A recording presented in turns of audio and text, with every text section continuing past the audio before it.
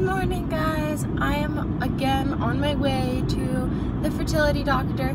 Today is my 6th day that I will be stimming. So I did last night and then tonight I'm supposed to do it again. So I'm going in for my first ultrasound to see how things are doing. I'm really excited. I'm really having hopefulness that the follicles are growing and that there's a lot of them. I'm praying for that because I have been in so much pain the last day. Like, it was crazy. The first the first 3 days of stimming, I had no symptoms.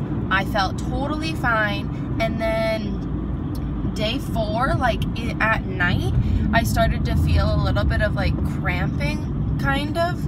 I don't really know how to describe it. It kind of felt like a little bit of cramping, and it was uncomfortable, but it wasn't like painful, you know? And then yesterday was day 5, and I was just in discomfort like all day. Like, my ovaries feel like they're cramping. It's kind of like period cramping is how I would describe it, but like more spread out because your uterus is right here, but your ovaries over here. So it kind of feels like the same pain, but in a different part of your body, which is really weird, but it really is uncomfortable. And I don't know if it's just because the follicles are growing and like the ovaries are stretching or what that could mean. So I'm looking forward to going into the doctor today and having them tell me like, hey, this is what we think. So I'll ask her about that. And I'm also really excited to see how many follicles we have and what size they're at, so we can kind of start to get an estimated time of when I will be doing my trigger shots. My doctor had told me that I would respond really well to the medications per her guess because I was so young. All my numbers were great, like my ovarian reserve number, because we're male factor infertility. So there wasn't really anything wrong with my part of it. And so she's like, your body's probably gonna respond to the drugs like super well because you're 21, all of your numbers look great. So my assumption is that I am responding really well to the drugs, but my ovaries are like popping out, like follicle growth like everywhere, and that's probably why it hurts so bad. So I'm thinking that that's what it is. I don't know for sure, but so I am on my way there right now, and I'm gonna vlog in there and see what we find out about it. And Justin comes home tonight. I'm so excited. I've missed him so much. I'm hoping Justin comes home tonight because a lot of the times his ship will change their minds and be like, oh, we need to stay out an extra day, but he's supposed to come home tonight, so I'm gonna remain hopeful for that because I really have missed him the last 2 weeks and I want to like update him on everything that's going on. So I will talk to you guys at the clinic.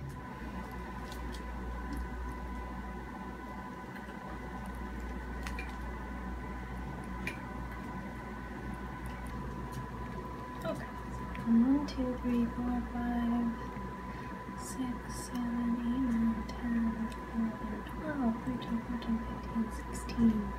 It's like about 16 on this side. I think that's the same as it was. Was it? It's good. They're all still there. Sometimes you lose them along the way, but these look good. And then, sorry, my ovary is just a little farther up. I apologize. Yeah. 2, 3, 4, 6, 7, 8, 9, 10, 12, 13, 14, 15, 16. It's like kind of the same on this side. 16. Okay. Sorry, 16. Okay, perfect. So here's how some of my best follicles are. There's the 12.36, 12.5, and then some of them are smaller, like the 8.6 and the 8.85. So, having Centrotide tonight. So the appointment went great. She said that everything was looking the way it was supposed to, which is good. I had some big follicles like I showed, like I think it was like a 12, and I had like 2 12s and like a few 8s, so like a really wide range. So tonight I'm starting to mix my Centrotide with my Menopur, and I'm upping my Menopur from 1 to 2 vials.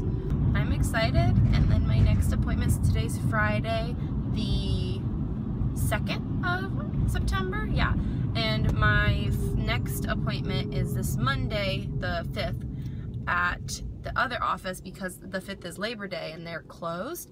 but the office in Del Mar that they have is open. So I'll be going there on Monday, and I'm really excited because I think Justin gets to go because I'm pretty sure he has Monday off too, and we'll be able to go together to that for the first time, and I'm really excited. So I still haven't heard from him, and it's like 8:18, so I don't know what time they're pulling in, but I'm really, really hoping that they do, and he still has to sign some paperwork, so that would be important. But she also said that I might be like having my egg retrieval like next Thursday.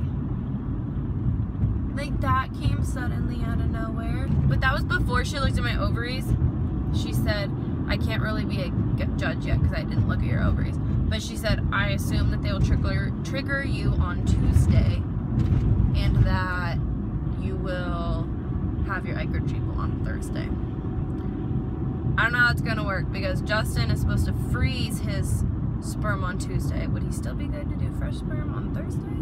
I don't know. I'll have to check with the RE when we do that, whenever we do that. So that's the update for now. I'll see you guys in a little bit. Hey there. How are you?